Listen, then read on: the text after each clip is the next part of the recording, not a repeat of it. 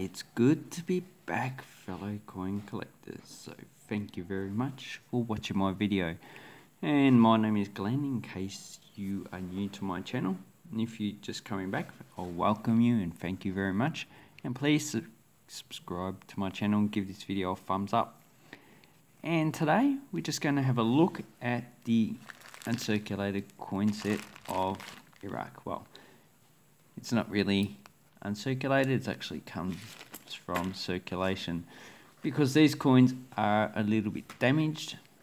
But the curious thing is that I have no idea who actually issued them, because it doesn't say who actually issued these coins. So on the back we have some information, Arabic and English, which a lot of these coin sets now do have English because they know that a lot of people from around the world actually collect them.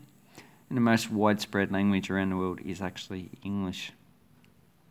And it doesn't say anything about the Sumerians. So the Sumerians actually were the first people to use writing, or one of the first. The other people were the Egyptians, the Chinese, and the Mesoamericans. So the people who predate the Maya, the Olmecs, the Toltecs, or was it the Olmecs? Anyway, they actually invented writing. So 4 systems around the world invented writing.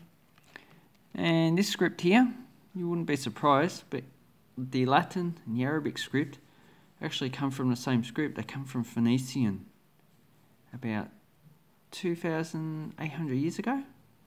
So these scripts are actually related. All scripts are related. And it's just been changed over time. But all these coins are actually from the 70s to the 90s, and we'll have a look. But do we know what the date of this actual pack, when it was actually issued? Yeah, well, we can from the actual flag. So here we have the flag of Iraq. And this was the flag that was used between 2004 and 2008. The previous flag from 91 to 94 had the inscription written in Saddam Hussein's handwriting, but this one just has I think it is the Kufic script. Let me have a look. I'm actually looking at the Wikipedia article. Yeah, the Kufic script, which is a style of writing Arabic. And this is actually called, the 2 scripts is actually called the Takhbur. Now I know I've butchered this, but I don't know how to pronounce Arabic. I mean, it just says Allahu Akbar, which just means God is great. Has nothing to do with jihadists. It's just a phrase that you'll find in the Quran quite a lot. And you'll find it in not Arabic scripts in other religions, but you'll find that the Bible has God is great. So or some type of variation of that as well. So on the back we have the palm trees with the setting sun, or yeah, I'd say setting sun in the background. On the front we have the coat of arms of Iraq, and in circulation set. And on the inside we actually have the coins. We'll have a look at those in a minute. And here we have on the back, Ramadan Mosque in Baghdad. Okay, so here's some information on it. It actually looks, I think that's a more modern sculpture. It might be the temple's monument to the martyrs. There's looks like the Iraqi flag used before 91 with just 3 stars on it. On this side we have it's a Victory Arch. And then a monument to the war against Iran, so 1980 to 1988. And here we have part of the Victory Arch here as a sword, Arabic style. And on this side, so this is the obverse of the coins. They have date palms on them, and as you can see it just has a long line of date palms in the background and 3 in the front. So date palms are pretty dominant in the southern Iraq, where trees generally don't grow. They probably do have some trees, not enough to sustain them. And these have been used since Sumerian times. And on this side we just have the denominations. So up until 1970, the 5 and 10 frills were issued in copper nickel. Then after that they were issued in steel. The other denominations were issued in copper nickel, so the 25, 50, 100 fils and 250 fils in copper nickel. But the 501 dinar were actually issued in nickel.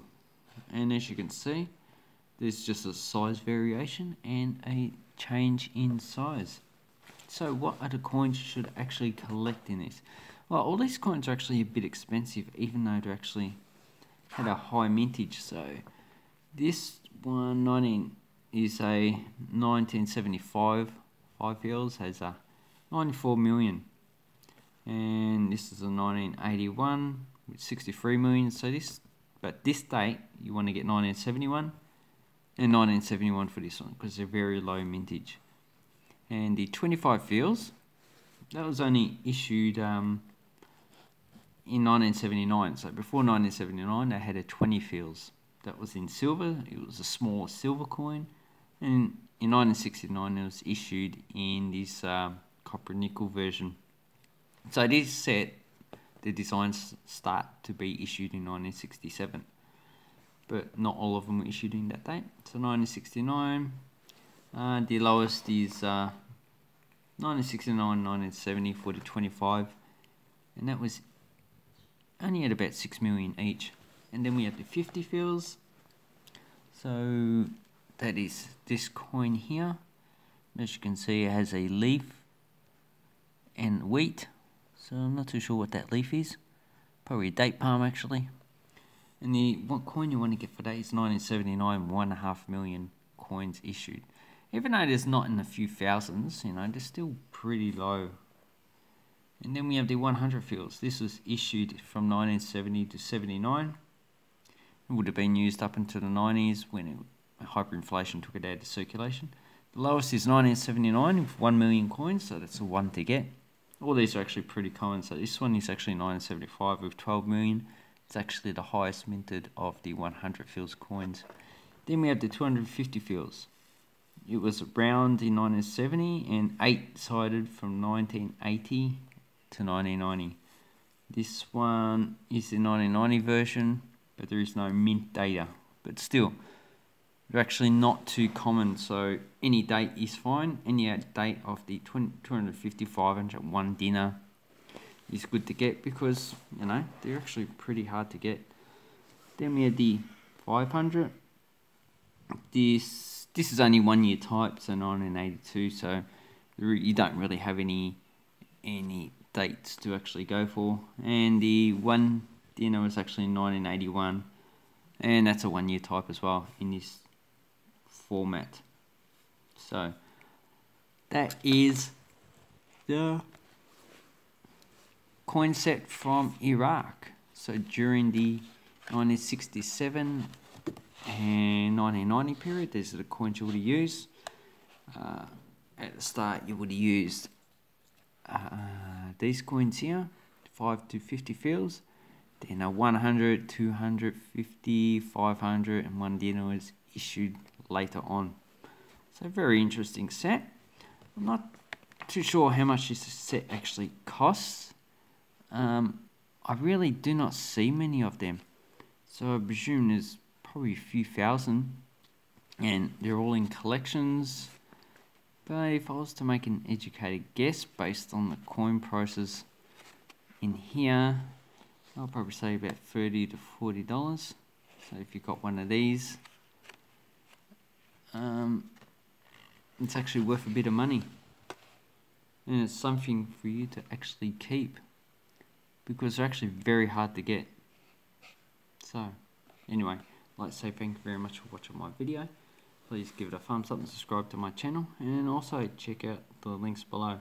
I'll put a link on eBay to Iraqi coins, so you might be able to search that and actually find one of these sets. at a good price. But basically, I wouldn't really pay over $50 for that. Anyway, have an awesome coin collecting time, people. Thank you and bye bye.